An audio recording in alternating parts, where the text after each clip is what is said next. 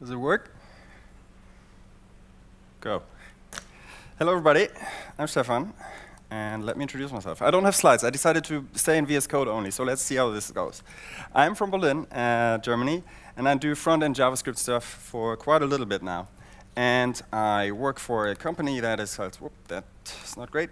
I work for a company that is called Twilio. So if you want to know how to do phone calls, SMS, WhatsApp, video, emails, and all these kind of things via scripting and programming, you can check that out. And the thing that I want to show you actually is this.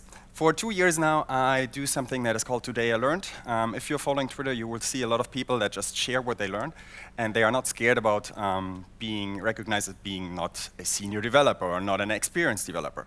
So what I want to show you is basically this. This is my private website. I'm doing this now for 2 years, right? And every time when I sit in front of my computer and I'm like, huh, I didn't know that, then I put it on my website. So, and sometimes it's notes like this, which is literally takes me 2 minutes, but I put it on my website and share it and tweet it, and sometimes people are like, huh, Stefan, thanks for sharing. That's super cool. So what I want to do in the next 8 minutes is I want to share just 10 random things that I learned in JavaScript and that I put on my website, and I will paste it into VS Code. So what I want to do is, so you see here main function, and then I'm using console log, and you see the NDC Oslo there is the result of the function, okay? So let's talk about JSON Stringify. So JSON Stringify is a function that serializes your object to a string.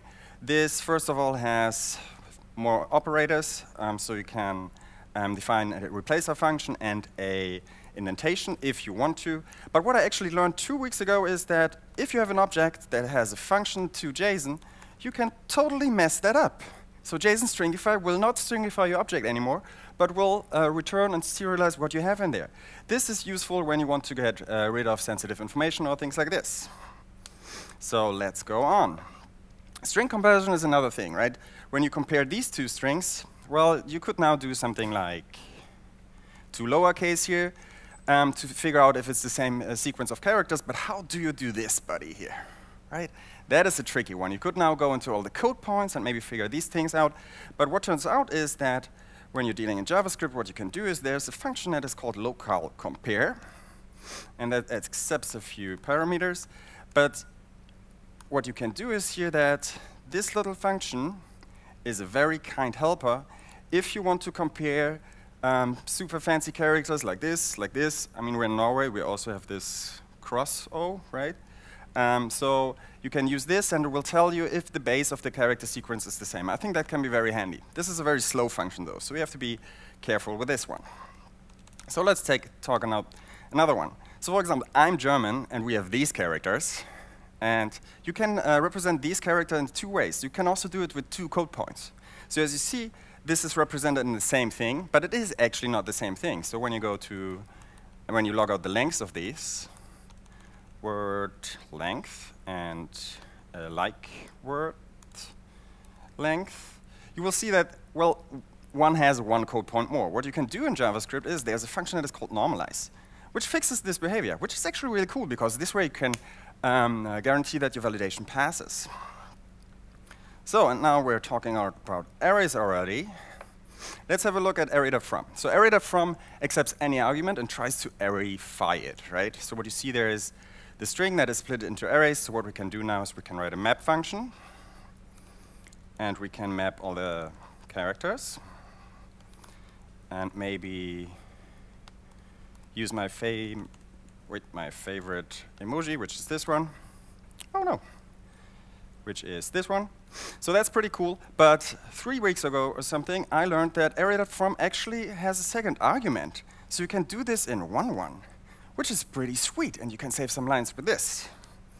So, and let's talk about our favorite example, is not a number, right? So we've got this global function in JavaScript, is not a number, which basically does not tell you if something is this data type is not a number, but only if something would be parsed to not a number. So what you see here is that is not a number returns true for all these 3, but not this one. So, and if I want to figure out if actually not a number is something, what we did for years is my is not a number is wrote our own function to figure out if something is actually the data type, not a number. So this would now return a not equals a, because not a number is not equal to itself. We're speaking JavaScript. So that is cool. So you could do this now, and now you could figure out if it's really not a number. But it turns out, just because we're dealing JavaScript, there's another not is a num. So it's this one, and this is actually doing what we are supposed to do, right?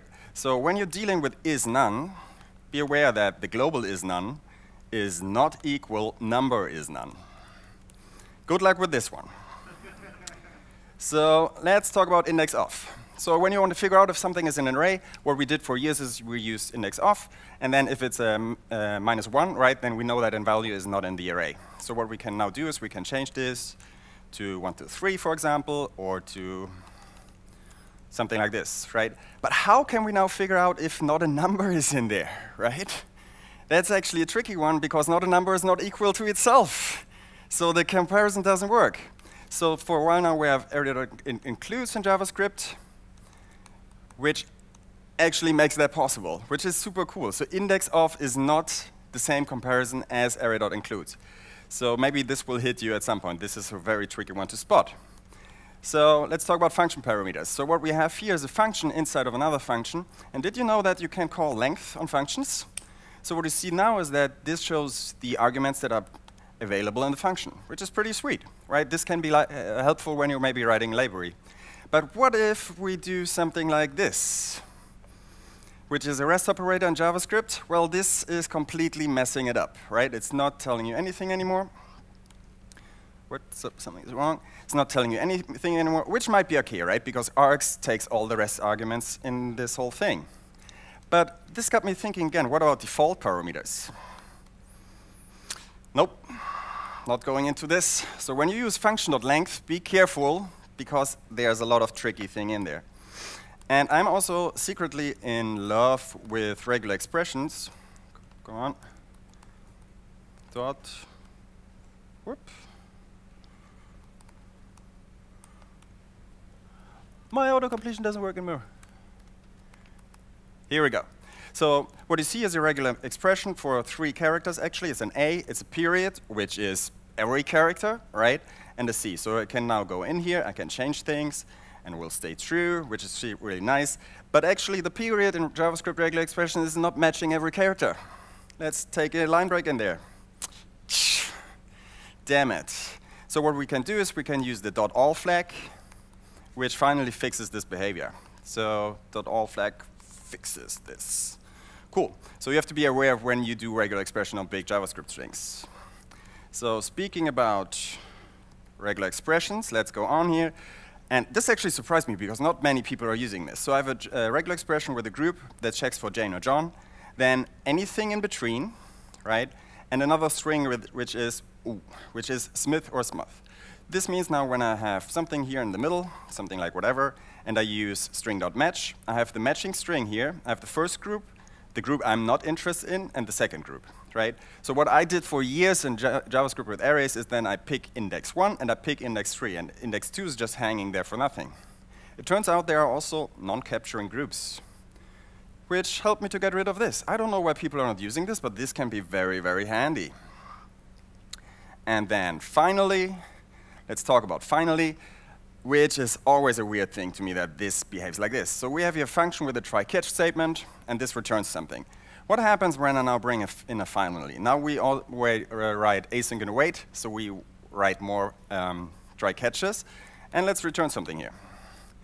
I'm the boss. So this now overwrites the first return statement, which surprised me initially. What is going on here? So, but let's play around a little bit. Let's throw an error here. Boo. It's still finally, and what if we throw an error here? Still finally. It turns out when you're using finally is always right, which is a bummer. So over the years of 2 years, I made it to 83 documented learnings like this, covering JavaScript, CSS, HTML, accessibility, whatever I come across. And what I really want to tell you is that this is a lot of fun. And what I would like you to do is just do the same, because it doesn't take much time, especially when you're a developer, you feel like you're stuck and you're not progressing and everything is new and all the people know so much stuff. When you have this list on your website or even on your computer, it's super cool. And sometimes I'm just tweaking this out and a few people are like, Stefan, this is so amazing. You made my day. And this makes my day, right? So, and, caps lock, come on. And this is what I had to say. I'm Stefan, and we're sponsoring downstairs, so if you want to say hi, say hi.